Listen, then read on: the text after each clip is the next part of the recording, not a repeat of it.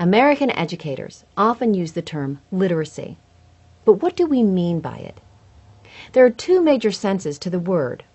Literacy can mean an ability to comprehend written material, to express ideas in writing, and to understand and respond to oral communication effectively.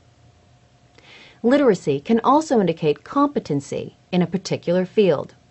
For example, scientific literacy indicates a general working knowledge of science.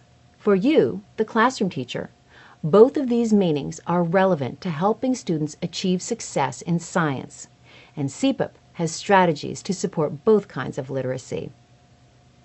Every science lesson is also a language lesson. Strip away the specialized lexicon of biology, for example, and it is difficult, if not impossible, to do biology at all. We use words or phrases in science that we don't use in everyday conversation, like quark, epithelium, and plate tectonics. Students need to learn these words to be successful in science, but we also use words from everyday discourse in the science classroom. Words like power, wave, and field that have special meanings in science. Experts suspect the misuse of these everyday words can be a powerful source of student misconceptions, particularly for non-native speakers.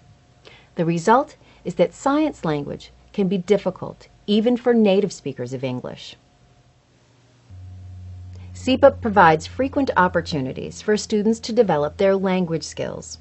Readings, questions that test reading comprehension, activities that require students to design their own experiments, and science notebook entries all strengthen students' abilities to read well and write clearly.